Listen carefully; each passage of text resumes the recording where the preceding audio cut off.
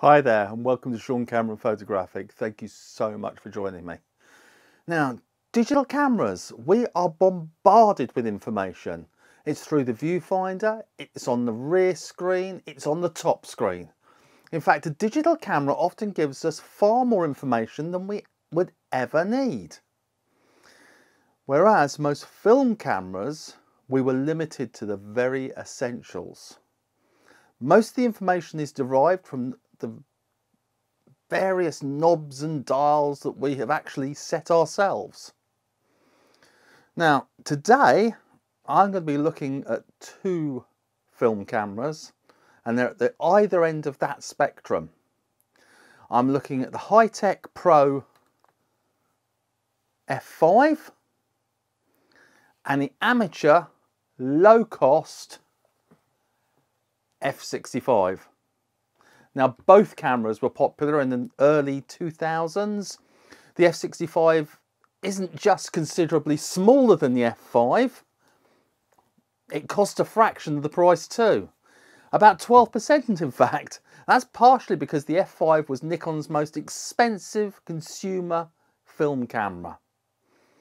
At the time of launch, they described it as the multi-award winning Nikon F5, the benchmark against which all other SLR cameras are judged. Housed in an aluminium alloy body with titanium viewfinder, the F5 is intelligent, fast and tough enough for the most challenging of assignments. In comparison, when the F65 was released, they said the F65 is so automatic and easy, you hardly have to think about a thing. So I guess the question is, as someone who's well known for wanting total control of his equipment, why on earth did I buy this F65 20 odd years ago? Well, I guess the answer probably is because I was skint and the F65 was pretty low end and cheap. I mean, according to Ken Rockwell, it was about $300 with a lens. I think I paid about 200 quid for it, and that was with a kick lens. Now, in comparison, the F5 went for $3,000 plus. That's just over £4,500 in today's economy. Mind you, with the D6 retailing for over £6,000 and the new Z9 rumoured to cost the same, maybe we're used to paying more for our gear. That's a discussion for another day. Talking of money, let's take a look at what these two cameras, what did we get for our hard-earned dosh 20 odd years ago? Well,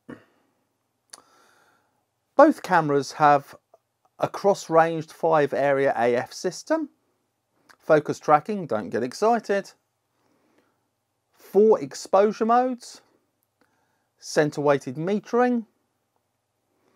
Now on top of that, the F5 has choice of dynamic AF and single area AF. It could shoot an impressive 8 frames a second. That's a film camera, 8 frames a second. It's got 3D color matrix metering, spot metering, 3D multi-sensor balance fill flash capability. It's got custom settings with 24 functions, and it's compatible with 4 finders, 14 focusing screens and 2 camera backs. And on top of that, it's built like a brick outhouse. The F65, the little F65, has a choice of dynamic AF and close to subject priority dynamic AF. This, I quote, automatically maintains focus on the subject closest to any of the 5 focus areas, and focus is locked once it's achieved. If the subject moves from the selected focus area before focus lock, the camera automatically focuses on the subject, determining the data from the other focus areas. I told you not to get excited. It's not focus tracking as we understand it today. This little camera also has 3D matrix metering with the right lenses, 5 vary programs, matrix balanced fill flash capability, and can do an exciting 2.5 frames per second. The Nikon F5 was released in 1996 and continued to sell until 2004, and the F65 was introduced in 2001 and was available right up to 2009. Mind you, by then digital had taken the ball and was massively dominating the game. The poor old film cameras were left to clean out the changing rooms. Did I overextend that theme a little bit? I probably did. Never mind. So apart from a couple of things, there's no huge difference between those cameras so far on paper. Well, certainly not enough to warrant the 88% price difference between the two of them. So let's take a closer look at the buttons and the dials. Starting with the F65. Now, on the front of the F65, we've got the focus mode selector. And that's this little lever here. You get manual and you get autofocus. It's important to note that there's no selection button to press like the newer Nikons. You get a lens release button here, and then you've got a little button just hidden there, which allows you to choose which focus point you want by holding the button down and then turning the rear dial. And then you've got the flash sync mode button there. You've got the depth of field button, preview button here, the remote sensor, AS assist, red eye reduction, and on the top you've got your top dial. Now this is all important because this is where you get the majority of your adjustments. In the top dial you've got manual, aperture priority, shutter priority, program, auto, program mode, landscape mode, macro, sports, nighttime, self-timer. Get the message? Then you've got your bracketing, multiple exposure button, film rewind button, though it seems to do it itself, to be quite honest with you. On the other side you've got your exposure compensation, obviously your shutter on and on off switch, and an LCD panel. Now the LCD panel shows shutter speed, aperture, battery, focus area, frame counter. It also shows exposure compensation. Okay, onto the rear of the camera, you've got your rear dial, and you've got a little window to show us what film is in the camera. That's it for the little F65. Right, let's compare that to the F5. Now, there's a fair bit on this camera, and I will forgive you just this once, but only this once, if you want to fast forward. But why would you? Because it's fascinating. Because on the front, we have the front or sub command dial. We've got the depth of view preview. We've got the mirror lockup, which is there. We've got vertical shutter release. We've got sync connector for computer. We've got lens release button. We've got the focus mode selector, again without the button. But with this time you get continuous, single and manual. And on top, you've got your film advanced, or frames per second as we now call it. And you can choose single, continuous low, continuous high, silent, timer. You've got your little film rewind handle, but you'll never use it. And then you've got the release for the camera back. I won't press it because I've got film in it. You've got the camera film advance and the release button for the FPS dial, the frames per second dial, which is just there. You've got a diopter adjustment, metering and release button, multiple exposure. Then you've got your shutter release, on off switch, power switch, obviously release button, because nothing's done without its belt and braces on these camera. AF area mode, exposure compensation. We go to the back. You've got the film rewind button. You've got another one just here. You've got your viewfinder release button. eyepiece shutter lever, auto exposure, auto focus lock, AF start button, rear main command dial, focus area selector, AF vertical start button, 10-pin remote, and you've got a little rear LCD panel that shows the information.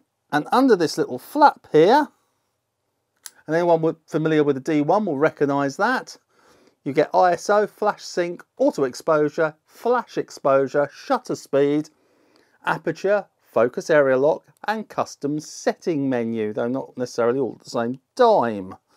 And we'll just pop that back up again. Isn't that cute? It's magnetic. I think we can see that the F5 has a lot more buttons, levers and dials, and that means flexibility. That means that we can do more with this. So I guess that's what you get for your money. That is the extra cash. Now I just thought it might be quite interesting to show you what they look like through the viewfinder. And I'm going to bring the F4 into this as well, because I thought that would be quite fascinating. So let's have a look through the viewfinder. Starting with the F4, it has various viewfinders. I'm actually using the DP20, which is the standard model. I've noticed the aspect is slightly squarer than the other two cameras. The information is a little hard to read as well, and you have to move your eye position to see it. Sometimes it disappears completely if you haven't got it quite right. Looking through the D65 viewfinder at a darker subject, it's actually quite hard to tell whether it's in focus or not, due to the viewfinder being so dim. The info that you get is limited to the shutter speed, focus mode, and dependent on which lens is attached, the f-stop number. The F5 is quite modern, definitely a theme with this camera. It compares really favourably with the viewfinder of the D1, D2X and the D3. As an advisory to anyone using modern lenses with these older cameras, I needed to fix the focus lock off when I used my 70-200 and 300 lenses. Otherwise they stopped autofocus in all three cameras. Now it's time to see what they can do in the field. Earlier I slapped a 300mm 2.8 lens on the F5, pocketed the F65 and grabbed the F4 just to keep them both company. I need little excuse. And then went birding. I used the cameras at different times during the day and the weather was quite good during the early part of the morning. When it came to shoot this part of the film, however, the F4 struggles with the focus when it's not faced with a solid object. For instance, there's branches in front and you're shooting through a small gap. It seems to struggle and it hunts a bit. But it does sound gorgeous, doesn't it? It is a sexy piece of engineering.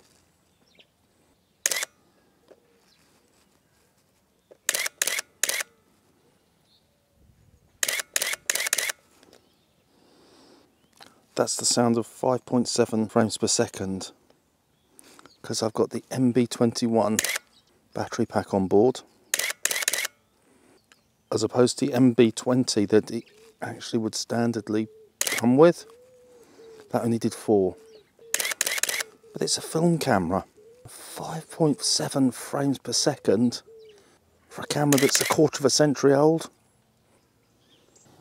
Okay, I'm back with the F5 now. And to be quite honest, it's quite a relief that I can choose which focus mode, single or continuous, I want by using the little switch to the bottom left of the lens. Also, using single focus point, I can similarly choose which one I want to use. Although oddly, there's a little delay in selecting the focus point on the selector switch and it actually moving. It's quite easy to get frustrated and move it too far. But as you've only got 3 focus points in a row to play with, it can only ever go really one too far. So it's not too bad. This whole camera, mate, definitely feels more positive, and the experience gives me much more confidence.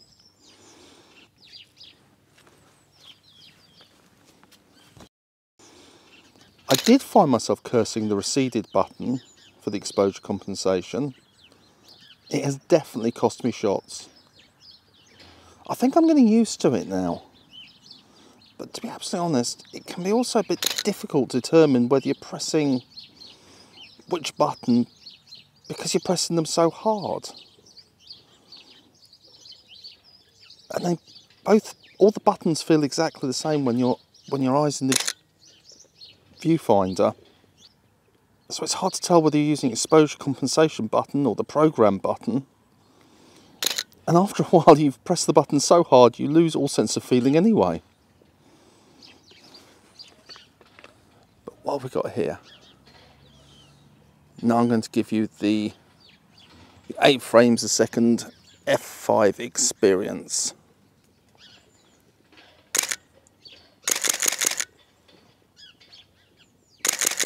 Doesn't that sound glorious?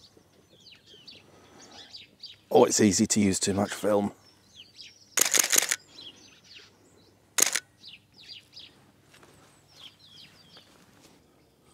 So here I am in the snow with the F65,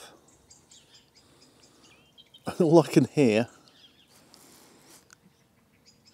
is a gentle tap tap tap as the snow hits my hood.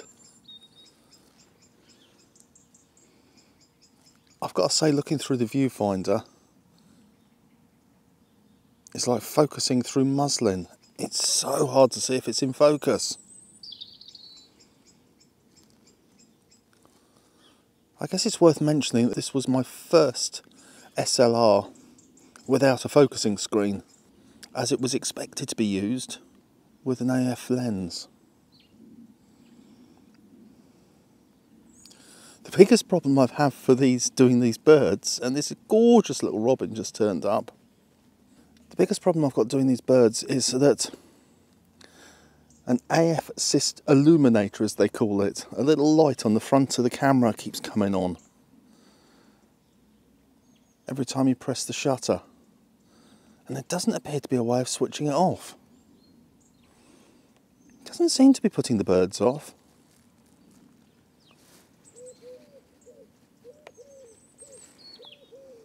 So you've heard the shutter from the F5 and the F4, and they're quite impressive. A gorgeous mechanical sound of the F4, and a gorgeous fast 7 frames per second from the F5.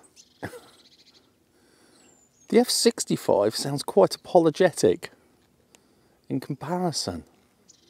It sounds like it's apologising to me every time it takes a shot. I'm sorry I missed that shot. I'm sorry I didn't quite focus there. It's the most apologetic little shutter I think I've ever heard. And the focus on it, it just does not want to focus. It wants to focus on anything but what I want it to focus on. I'm definitely missing shots with this camera. And there are times it won't even focus at all. You're actually pressing the button and nothing's changing. It's not even hunting. It's very frustrating when you can see a shot and it just disappears into a blurry nothingness. I find myself pre-focusing on a branch and then hoping something lands on it. Unlike the other two where they miss occasionally, but you can get there in the end. I don't have a lot of confidence in this camera. I'm sorry I can't focus properly. It needs to be apologetic. It's all right when there's nothing else around, when there's nothing else to distract it. The one thing I have noticed with these 3 cameras They've all got different films in them, 100, 400 and then 800. And I'm really hyper aware of the alternating light this afternoon. I find myself changing cameras every time it clouds over. So move to the 800. And when the sun comes out, I move back to the 100. Am I overreacting? I guess I won't know until I get the images back. In fact, I may not be giving enough respect to each film's latitude for success. I won't know until I see the pictures.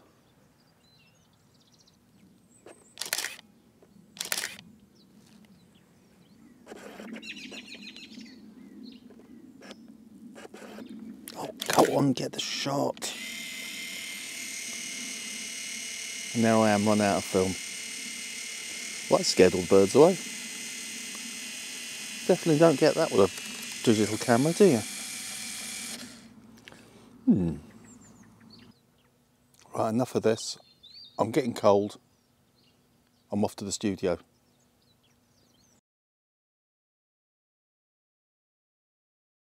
Now, all the pictures I've done so far have been from the Kodak and Fuji print film. I've finally realised that to get the best quality from these two cameras, I have to use slide or reversal film. So I've come to the studio to give it a whirl. Let's look at the results we can get from Kodak Ektar 100 and Fuji Provia 100 in both the F5 and the F65. Okay, so we're in the studio and it looks like something's already gone astray. So what can it be? Why have I got my head in the diffuser? This looks like number 23 in the catalogue of Cameron cock-ups. Now the first problem I have is that the F5 and the F65 don't support my flash trigger for my studio. So I'm going to have to use this flash gun and set the studio lights to slave. Now that means that it'll trigger when my speed light does.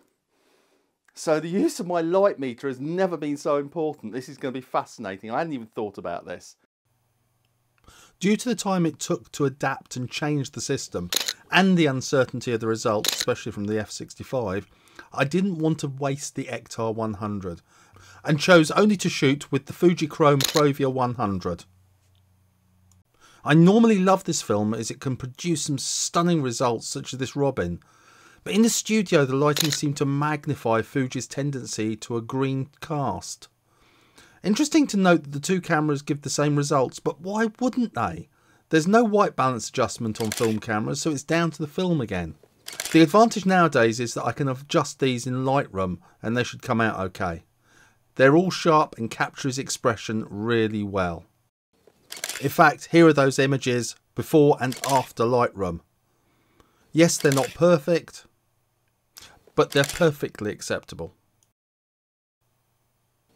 There's almost an ethereal feel to film that you don't get with digital. It's hard to define, but it's definitely there. When I left the studio, I thought it would be an interesting time to test the cameras in awkward lighting, so I decided on some portraits. The F65 and the F5 were both using Kodak 200 film, and the F4 had Kodak 400.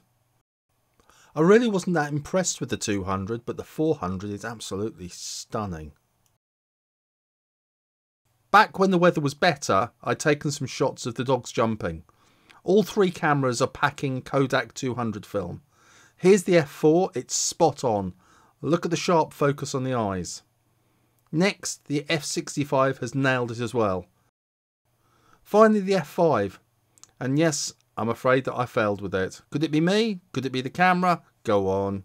I know what you're thinking. It was me.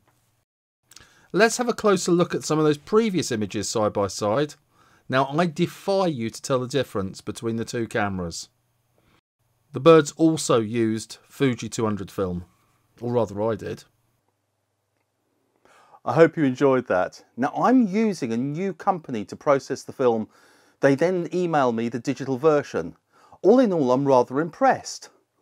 On Monday morning, I popped the films into my local post office. Early on Tuesday afternoon, my images were emailed over. It's that quick. Now, whilst that's not exactly check the back of the camera, then run home to download the pictures fast. By film standards, that's still pretty speedy. I guess the only way to speed the whole process up would be, of course, to process them myself. And you know, that may well be a possibility in the future. As for now, I'll stick to what I'm doing. One of the things I found the most odd was when I was loading the film into the F65, I was surprised to discover that I couldn't set the ISO. It's actually set automatically using the DX code.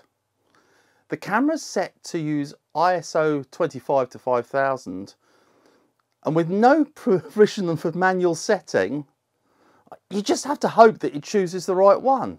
This is truly an auto everything camera. The main difference between the three cameras, and yes, I'm going to drag the F4 into it again, because that camera makes me plan every single shot. The light, the composition, and consequently the settings that I set. Before I even raise the camera to my eye, I've planned the shot. The F65, on the other hand, I simply throw it to my eye, press the button. Yes, there's exposure compensation, and yes, I use it, but I'm not really in control of the camera, and that tends to make you a tad lazy. It certainly makes me lazy, and it's the polar opposite of the F4. The do-it-all camera, the F65, makes you inclined not to care so much about the shot. There's no feeling of, well, there's nothing I can do anyway. That's how you feel. There's nothing I can do anyway. Using the F5 feels really familiar, and I know I keep saying that. In fact, it's so much like using a modern digital camera that I keep looking at the back to check the histogram. And yes, I chimp as well. The buttons and switches are pretty much where I expect them to be. And it's almost the same as the D5 that I use in my daily job. They really haven't changed that much from the F5. Oddly, the D1 from 1999 feels a lot older, more clunky and somewhat antiquated compared to the F5. Do you know, even though it was released a good 3 years later. But there's one thing I've realised by using film rather than digital, is that we rely on past information gathered by the camera to make future decisions. What I mean by this is it's all very easy for us to look at a good or bad digital image taken years ago maybe. Look at the EXIF info and see what the settings were. And you can see the settings for the individual shot, whether it was one you've just shot or years ago. When you shoot film, there's no such record kept. Unless, of course, you make them like yourself, like I used to as a kid, and write it down on a piece of paper with the frame number. So as I say, unless you remember them from the viewfinder readout and the position of the dials, they're lost forever. If you use the F65 in shutter priority, you tend not to get the f-stop anyway. Well, sometimes you do, it depends what lens you're using. Maybe with the modern lenses it doesn't. I can't find the lens that it came with. I was desperately trying to just sort it out. Sorry, I'm really irritated by my hair. Lockdown hair, you see. Now, have I answered the question that I posed in previous videos? Remember it? Does a pro film camera take better shots than a lower spec model? Now, I guess I summed it up earlier really when I said that the film camera can only ever expose the film. Whether it's a simple pinhole camera or a high-tech monster like this one. The colour quality of the print is largely dictated by the film and to a lesser degree the processing. But the control and the opportunity, now that's down to the camera. The D5 is a fantastic camera. The F5 follows that example. It gives me a far better chance to get the shot. The focus system, the metering system, and the frames per second alone give me a head start. Now let's talk about longevity. If I accidentally drop the F5, it'll most likely bounce and make a nasty dent in whatever it's landed in. I don't recommend it, by the way. If I drop the F65, I'll need a new camera. So if I had the chance to go back 20 years, would I tell my younger self to step away from the F65 and keep on saving for the F5? No. It served a very useful purpose at the time and paid for its cost 50 times over in earnings.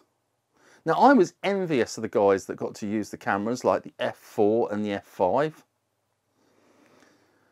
But my time has come, and I tell you what, I love them both. I hope you enjoyed it. Thank you so much for joining me again. And you know what I'm going to say? If you liked it, then please like it. And if you really liked it, why don't you try on that subscribe button? Because you know it's going to suit you. I look forward to seeing you soon when I'm probably going to do a slightly more modern camera. Take care and look after yourself. Thank you.